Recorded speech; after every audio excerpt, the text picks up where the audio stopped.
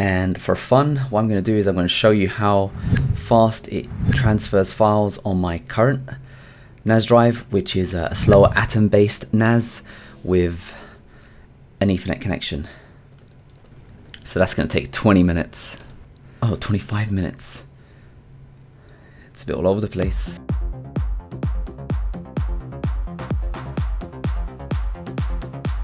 Alright, in this guide I wanted to compare the difference between SHR2 and RAID6. Now, I've been using SHR2 for the last 2 years and it's been painfully slow. So what I'm going to do now is, since I've migrated all my data over to a faster Thunderbolt-free QNAP drive, I'm going to be removing my SHR2 and then creating a new RAID6 and comparing the performance differences. Now, there's no way to migrate automatically from SHR2 to RAID6. Once you set up SHR or RAID5, you're locked in on that process. So I recommend you picking the right one. There are benefits in using SHR. You can use different size disks, but let's find out if those benefits come out a huge cost in performance. I'm going to remove this volume. You got to type in your password.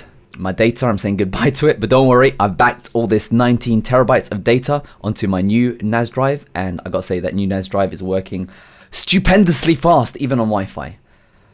All right, how long is it going to take to remove the RAID? There you go, the volume is removed. So I'm going to hit on create. You don't want to select quick because that will create an SHR. You want to click on custom and single volume on RAID. Create single volume. That's the best access performance. That's the one you want to pick. Let's do all these drives. All data on newly added hard disk will be erased. Yep.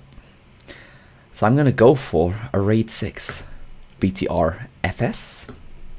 And that's it, RAID6. Apply. There you go. The RAID is now set up. It was very quick and it's doing a parency consistency test in the background. While that's doing that, I'll go into control panel and set up a shared folder.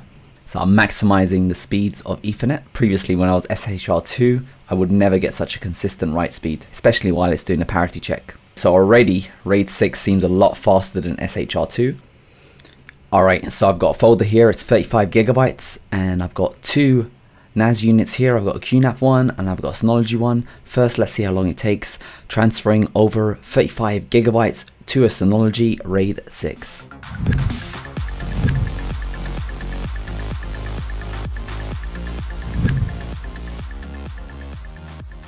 Five and a half minutos. All right, let's see how fast it copies over to a QNAP over Thunderbolt 3. 2 minutes and 11 seconds. That's more than twice as fast. All right, next up, let's see file listing speeds. So I'm going to go inside and see how long it takes to generate a thumbnail. 26 secondios. Over in QNAP.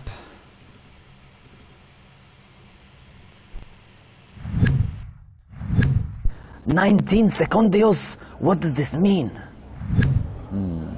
Well, all I can say is SHR2 with an encrypted volume, it is humongously slow. 25 minutes to transfer over 35 gigabytes. It's insane.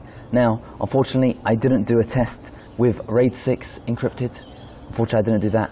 But RAID6 unencrypted was around 5.5 minutes. However, RAID6 encrypted on QNAP was 2 minutes and 10 seconds. It's encrypted, and these are both RAID6 doing their data scrubbing on the side. So definitely, I'd suggest, if you can, don't use SHR2 if you don't need those extra features. I don't need those features. They pretty much really slow down the system, especially if you can use an encrypted volume, because you need more processing power on the NAS drive.